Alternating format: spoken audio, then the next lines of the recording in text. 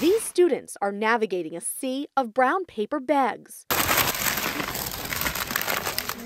They're packed with snacks, water, and juice. Granola bars, some fruit snacks. And soon they'll be in the hands of a newly arrived migrant child. These people that are coming in can be our neighbors and they could be our friends, and it's really important to welcome them with open arms. The students are members of St. Saviour Catholic Academy's Diversity, Inclusion, and Social Justice Club. These bags are their latest service initiative.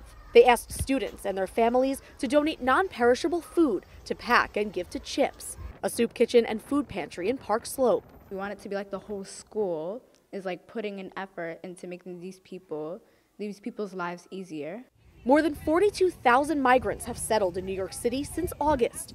The amount of people CHiPS feeds every day has doubled. It can't keep up with the need. And the students are putting themselves in the migrants' shoes. Those people have struggled a lot for like long journeys and just getting to the point where they are, so it feels good to like be giving back. And now their service is getting the attention of city leadership.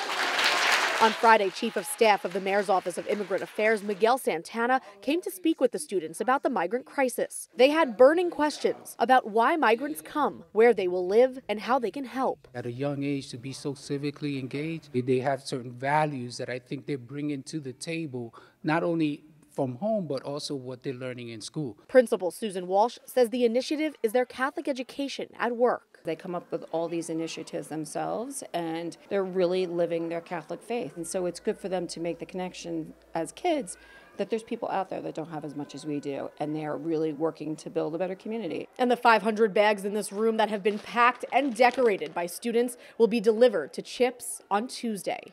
In Park Slope, Jessica Easthope, Currents News. Hi, I'm Christine Persichetti, anchor of Currents News. If you like what you saw, please hit the like button on this video. And if you want to see more content just like it, subscribe and click on the bell for notifications.